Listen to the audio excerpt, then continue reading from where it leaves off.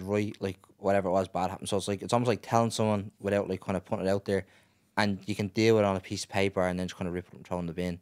Whereas like the other side of it is like write down positive things you're grateful for, your goals, and move in that direction. So it does kind of like you said, like you're a victim. So it's changing your mindset from being a victim to be a victor. 100%. And that flip was hard for me.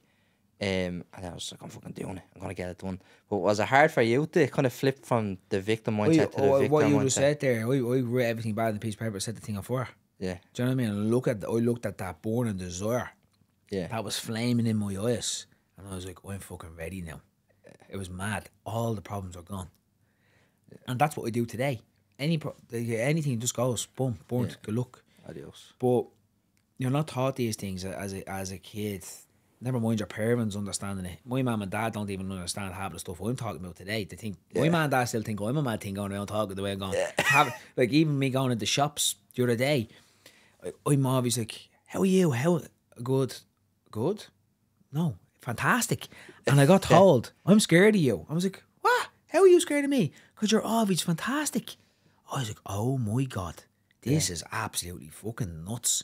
I should be scared of you because you're not fantastic. Do you know what I mean? Yeah, yeah.